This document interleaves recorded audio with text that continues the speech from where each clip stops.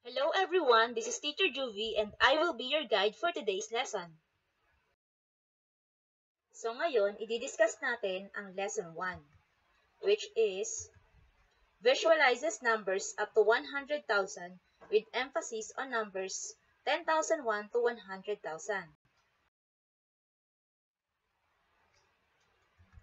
Meron tayong mga steps na dapat i-consider sa pag-visualize ng numbers using number disc. Step 1, determine the place value of each number. Then,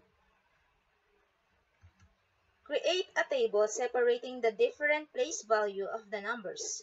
And step 3, use number disc to represent each place value. I-apply natin yung mga steps na yan sa problem na ito. So let us read the problem.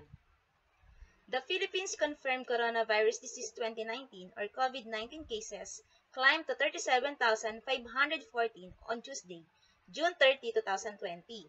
As the Department of Health reported over 1,000 new infections. So kung napapansin niyo sa problem, meron tayong naka-underline na number. So ang tanong natin ngayon,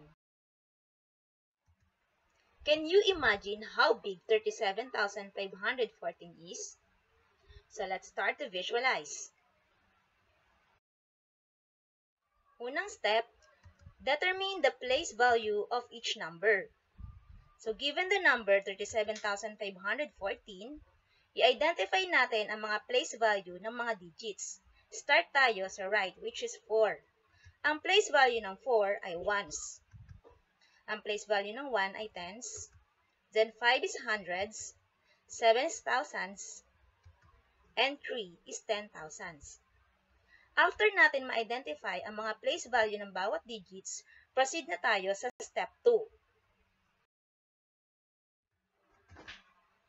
Create a table separating the different place value of the numbers. So since ang 37,514 ay may 5 digits, gagawa tayo ng 5 columns sa table. Sa unang row, isusulat natin ang mga place value na 10,000s, thousands, hundreds, tens, at ones. Then, sa ilalim ng mga place value, ilagay natin yung mga corresponding digits niya. Sa ilalim ng 10,000s place, ang digit ay 3. Then sa thousands place, the digit is 7. Sa hundreds place, it is 5. Sa tens place ay 1. At sa ones place ay 4. Then gawa tayo ng number disc para sa bawat isang place. Drawing kayo ng circle, then lagyan nyo ng 10,000 katumbas ng 10,000s place. Then circle or number disc for 1,000, number disc for 100, number disc for 10, and number disc for 1. Next step ay gagamit na tayo ng number disc to represent each place value. Para sa 10,000s place, ano bang digit ang nasa 10,000s place? Diba 3?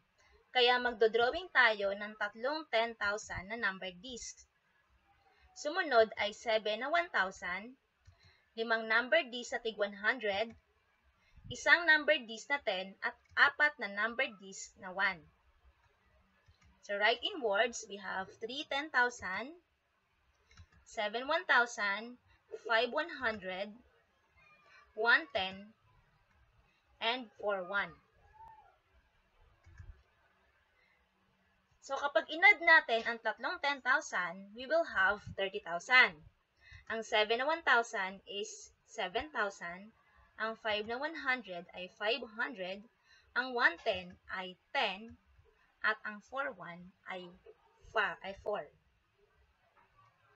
Pagsamasamahin natin yung mga values, and that is equal to 37,514. So, this is how we visualize 37,514 using number discs. May isa pa tayong ways to visualize numbers. Ito naman ay by using logs, blocks, flats, longs, at units. Tayo ditong mga pictures. Alamin natin ang mga tawag dito. So, itong unang picture, ito ang logs. ito ay binubuo ng 10,000 units. Then, the second picture is blocks na binubuo naman ng 1,000 units. Sumunod ay flats with 100 units, longs with 10 units, and unit which is 1. Try natin i-visualize ang 14,205 gamit ang mga ito. Kung naaalala nyo yung step natin sa pag-visualize ng number using number disk, same din ang gagawin natin. Identify muna natin ang place value ng bawat isang digits. So, start tayo sa 5. Ang place value ng 5 ay ones, 0 is tens, 2 ay hundreds, 4 ay thousands, at 1 ay 10,000s. Then, gawa tayo ng table.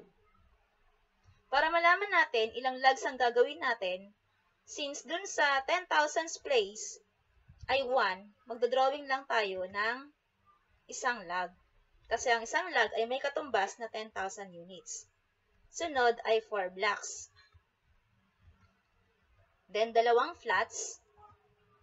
Wala tayong itodrawing na longs kasi 0. 0 ang digit niya. Proceed tayo sa units na 5 or 5 units. So, ito na ngayon. So, we have 1 10,000, 4 1,000s, 2 100s, and 5 1. So, ang 10,000, ang isang 10,000 is equal to 10,000, 4 1,000 is 4,000, 2 100 is 200, then 0, and 5 ones, or 5 units. So, pag pinagsama-sama natin yan, yung mga value, meron tayong 14,205. So, this is how we visualize 14,205 using logs, blocks, flats, longs, and units. Ang dali lang, di ba? Thank you for watching. Keep safe always. This is Teacher Juvie. Salamat!